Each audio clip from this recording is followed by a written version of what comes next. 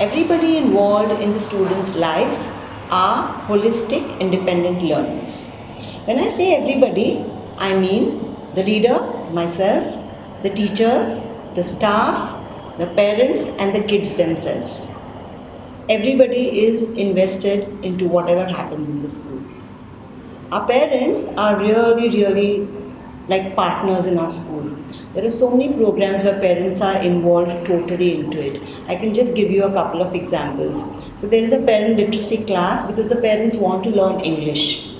And this year we are going to have a focus group. So the parents who learned a little bit of English last year will be focusing on them, and they will be learning how to decode and read phonetically, and then they will be coming into the school to help our children read. And also we have started a Friday clubs where the teachers and the parents are going to, it's a joint project where they will move around some extracurricular activities for the children. So it will be something like storytelling, dancing, singing, rangoli, mehndi. So we are tapping the potential that the parents have, and they're going to come and share it with the kids. And also our teachers are very much invested to be learners themselves.